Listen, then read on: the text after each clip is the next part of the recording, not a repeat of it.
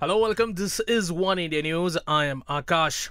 While Islamic preacher Zakir Naik continues to dodge the police and the media persons, controversial VHP leader Sadhvi Prachi has announced a reward of 50 lakh rupees on Naik's head. Prachi on Wednesday spoke to media persons and announced the reward for any person who would behead Naik. A daily quoted her saying that I have announced the reward because Zakir Naik is not a religious preacher but a terrorist.